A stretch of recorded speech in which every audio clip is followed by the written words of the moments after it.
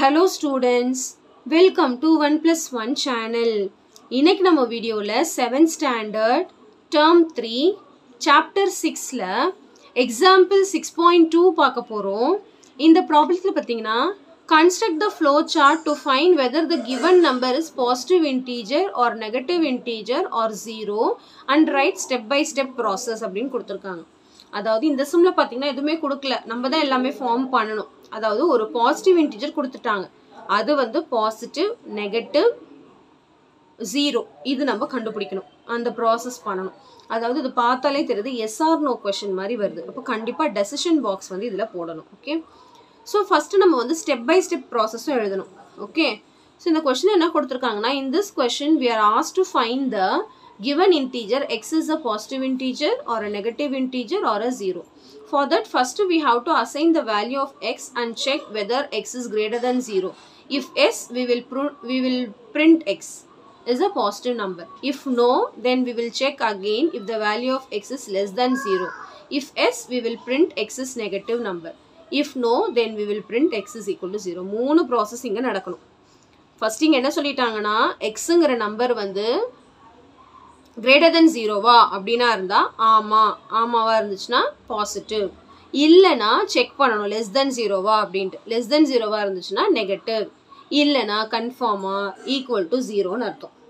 Okay, இப்போ first step by step process. First பாருங்க, start button இருக்கணும், ஸ்டார்ட். அதுக்கு அப்புறம் வந்து இன்புட் பாக்ஸ் வந்து parallelogram ஷேப்ல இருக்கணும். இன்புட் x என்ன நம்பர்னு கொடுக்கல, நம்ம அஸ்யூம் பண்ணிக்கிறோம் ஒரு x. ஓகேங்களா?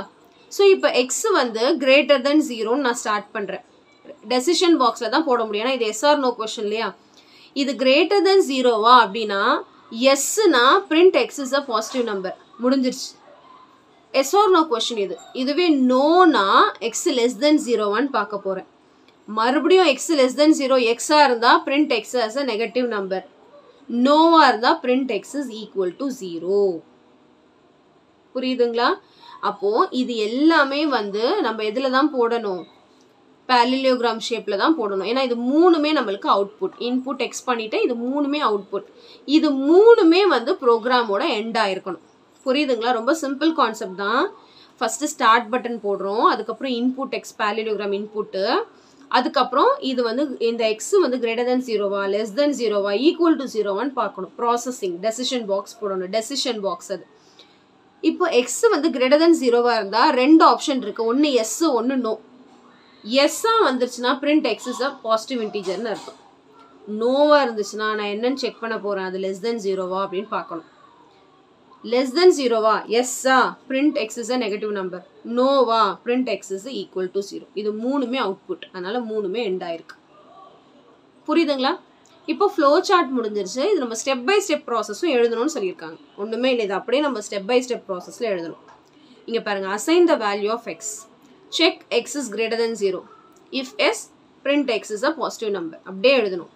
Check again X less than 0. If S print X is a negative number. If no print X is equal to 0. அவ்வளோதான். இந்த நம்ம ஃப்ளோ சார்ட்டில் பண்ணதை அப்படியே ஸ்டெப் பை ஸ்டெப் ப்ராசஸில் எழுத போகிறோம். அது கொஸ்டின்ல வந்து கேட்டிருக்காங்க, ரைட் ஸ்டெப் பை ஸ்டெப் ப்ராசஸும் எழுதி கேட்டிருக்காங்க, அதனால நம்ம எழுதியிருக்கோம். ஓகே, சிம்பிள் கான்செப்ட் தான், கொஞ்சம் அண்டர்ஸ்டாண்ட் பண்ணிக்கணும். ஓகே, ஸோ கண்டிப்பாக இந்த சம் நல்லா உங்களுக்கு கிளியராக அண்டர்ஸ்டாண்ட் ஆயிருக்கும்னு நினைக்கிறேன். So thank you so much for வாட்சிங் ஸ்டூடெண்ட்ஸ்.